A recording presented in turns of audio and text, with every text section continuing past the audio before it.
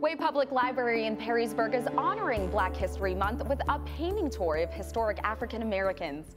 Today, Bowling Green State University's Associate Professor of History, Dr. Nicole Jackson, is here with us with more details, along with the artist himself, nonetheless, Rob Vanitvelt. Vanitvelt will talk about what inspires his work and has a special treat to show us, and Dr. Jackson will provide historical and cultural context to provide a deeper understanding of the figures in the portraits. So good morning, how are you this morning? Doing well, how are you? Great, so I want to get right into it. Obviously, this is a great event you're hosting at Way Public Library. What was the inspiration behind holding this? Rob. Oh, man.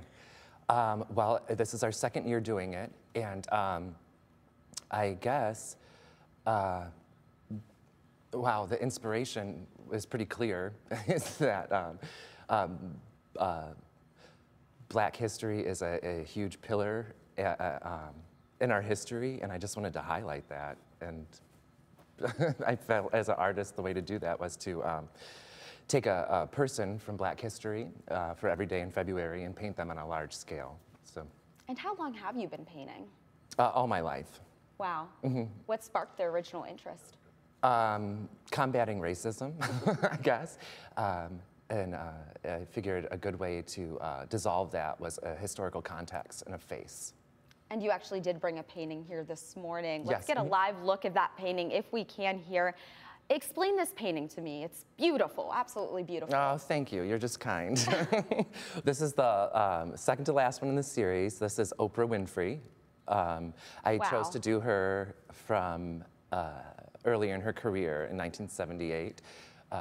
I think it was 1978, 1980 is when the Afro was happening. And I just wanted to give you guys a point of context where she started from and what she had to cultivate in order to make that happen, her career. Wow, that's beautiful. Mm-hmm. And that's only one of some of the many paintings you have, correct? I believe 30. 30 paintings at this point. Mm-hmm. And what do you think when you see his painting? I think like the Oprah one that he brought today, a lot of what you see are people at moments in their life that you don't expect them. So we're used to seeing John Lewis now as an elder statesman, but Rob has painted him as a freedom rider when he was, in his early 20s. Mm-hmm. And that's a very different way of thinking. Same with Oprah, we're used to thinking of Oprah now as a powerhouse, but when she is in her early career, she is fighting for everything that she has now. And so it's not just that the paintings are depicting people that are historically significant, it's that it's also forcing us to think about them as history in the making and them in moments where we have to challenge our personal perceptions of them in the contemporarily as well. Yeah, these show definitely a rawer side of what we've seen before. You seem impressed by this. There are also other paintings hanging, so we can actually go to the library and look at these. What was the inspiration behind hanging paintings all over the library? Well, I wanted them to be in a spot that had public access and public outreach and an institution as well. And these people are like the pillars of our history. And so to have them above the books like lamp holders, I just thought that was like really impactful. Do you see? Absolutely. And tell us a little bit more about the event that's happening next week here.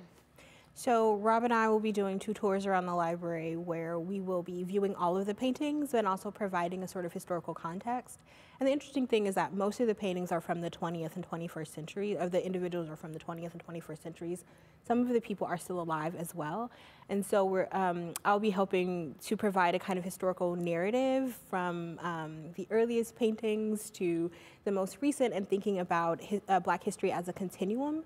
But also, I think, sort of going back to having it in a library, that Black history is accessible as well, right? So it's not just that these are people who died 200 years ago, or necessarily people who left a huge historical archive, but they are people today leaving musical archives or artistic archives or being the first in their field, things like that.